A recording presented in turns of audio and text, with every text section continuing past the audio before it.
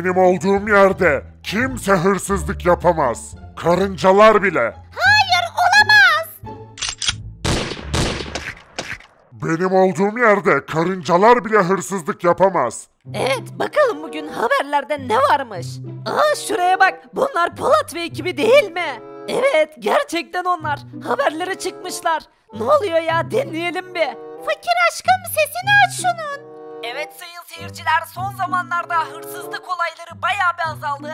Yanımda Polat Alemdar ve ekibi var. Polat Alemdar abi ekibine gerçekten teşekkür ediyoruz. Evet Polat Bey, sizin sayenizde şehirdeki hırsızlıklar bayağı bir azaldı.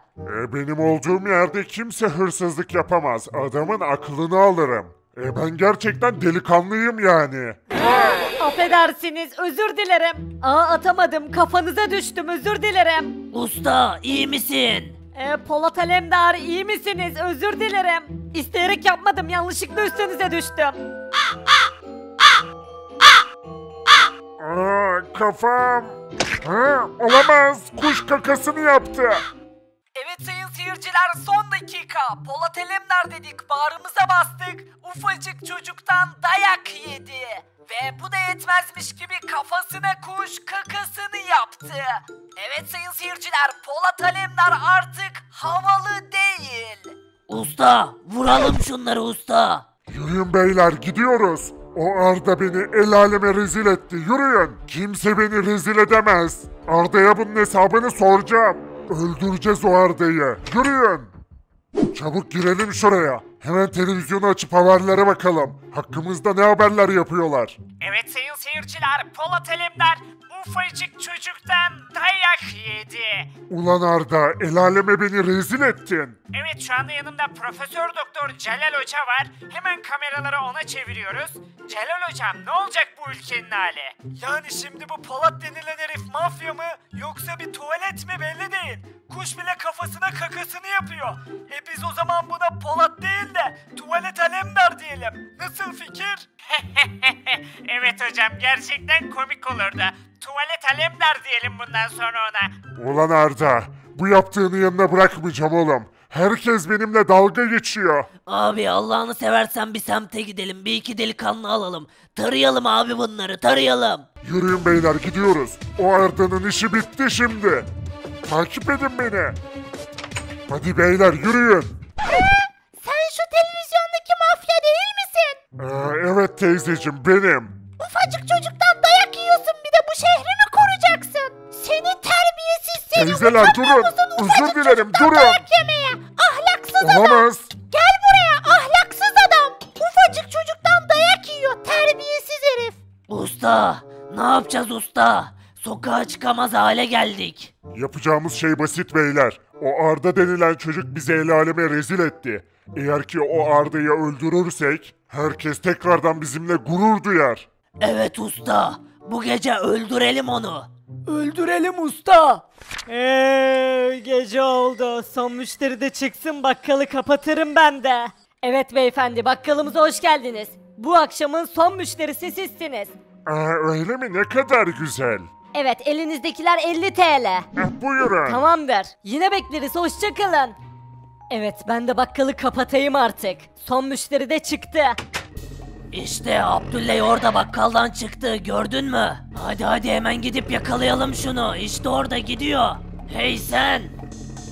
Memati, Abdüley merhaba. Polat Alemdar'ın selamı var. Ne? Gel buraya. Hayır, bırakın Gidiyoruz. beni. Bırakın beni, hayır. Yardım edin, adam kaçırıyorlar, yardım edin. Sen beni rezil ettin. Ben de seni öldüreceğim. Hayır, durun. Polat Alemdar, vallahi bilerek yapmadım, isteyerek yapmadım. Haberciler ve şehirdeki tüm insanlar senin yüzünden benimle dalga geçiyor. Kafana düşmek istemedim. Biliyorsun ben örümcek adamım, ağ atıyordum ama atamadım, işte kafana düştüm. Usta, sık usta kafasına, öldür şunu. Güle güle. Hayır. Tutun şunu. Gel buraya. Olamaz, yardım edin. Gel buraya, kaçamazsın. Durun. Şuraya bak, bu Arda. Bırakın beni, alın bunu. İnanmıyorum. Merhaba haberciler. Harikasın Arda.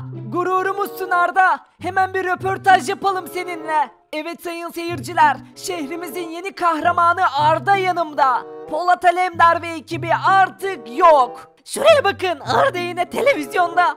Yani benim için bu kolaydı, basitti yani. Polat Alemdar ve ekibini yenmekte ne var? Arda, izin ver sana şiir yazayım. Tabi buyurun, yazabilirsiniz şiir. Polat Alemdar oldu bir kütük. Arda'nın sıktığı şey Polat'ın ümük. Ateşimiz sönüyor, yok mu bir körük? Polat, Memati ve Abdülley artık bir sümük. Teşekkür ederim. Çok güzel bir şiirdi bu. Vay be, gururlanmamak elde değil. Aslan oğlum benim.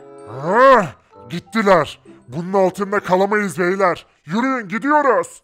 Bize sümük dedi o haberci. Eve gidiyoruz, silahları almaya, hadi yürüyün. Sonra da haber merkezini basalım usta. Evet, ilk önce o habercileri, sonra bizle dalga geçen herkesi öldüreceğiz. Yürüyün. İşte geldim. Bizimkiler ne yapıyor acaba? Ailem, ben geldim. Haberleri izlediniz mi? Arda oğlum, izlemez miyiz? Gurur duyduk seninle. İşte şuraya bakın, devam ediyor. Şu anda kayıtta mıyız arkadaşlar? Evet, şu anda canlı yayındayız sunucu bey. Tamam o zaman hemen devam ediyorum. Evet sayın seyirciler, izniniz olursa ben de Arda'ya bir şiir yazmak istiyorum. İşte bir şiir daha okuyacaklar. Dur bakalım ne şiiri okuyacak. Evet, şiirimi okumaya başlıyorum sayın seyirciler. Şuraya bakın. Haberciler şiir okumaya devam ediyor. Polat ve ekibi oldu bir osuruk. Arda dövdü onları olduğu yerde oturup. Eşek gibi kaldınız. Ne oldu Polat'ın grup? Arda ne güzel dövdü sizi. Alın size şurup. Yeter. O habercileri öldüreceğiz. Yürüyün beyler, gidiyoruz. Ya bu son şiir ne güzeldi. Şurup falan uzattı. Arda aşkım, Polat ve ekibi çok kızmıştır. Evet sayın seyirciler, bir şiir daha okumak istiyorum, isterseniz hemen okuyayım.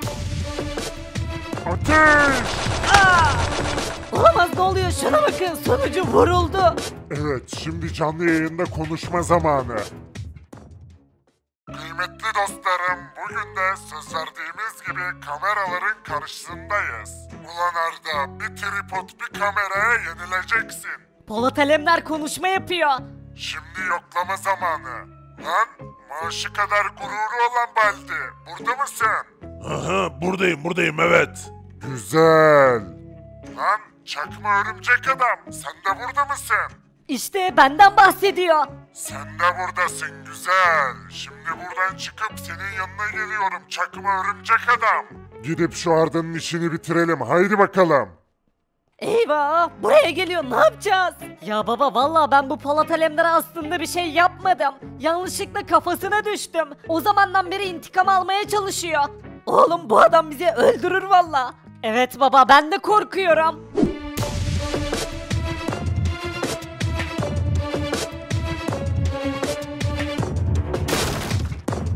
Eyvah, olamaz.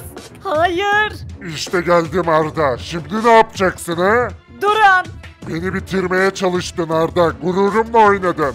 Herkesin içinde, habercilerin önünde kafama düştün. Ya Polat Alemdar, yanlışlıkla oldu diyorum. Atamadım, senin kafana düştüm. Yeter be, siz kavga mı istiyorsunuz? O zaman gidiyoruz.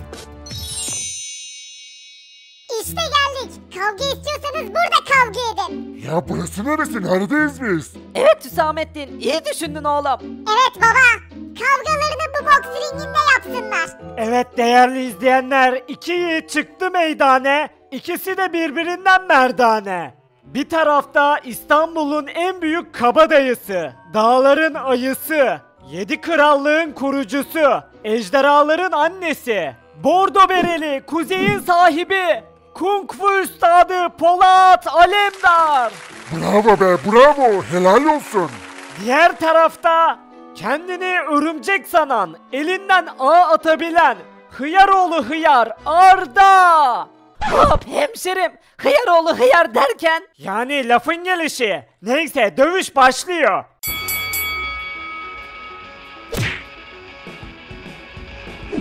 Evet, Polat Alemdar Arda'yı tuttu ve fırlattı. İnanılmaz. Arda da Polat da yerde kaldı. Şimdi Polat ve Arda kalktı ayağa, dövüşmeye devam ediyorlar, birbirlerini yumrukluyorlar. İnanılmaz bir maç oluyor. Sizce kazanan kim olur? Yorumlarda yazmayı unutmayın. Abone olun, bildirimleri açın, bir sonraki bölümü kaçırmayın.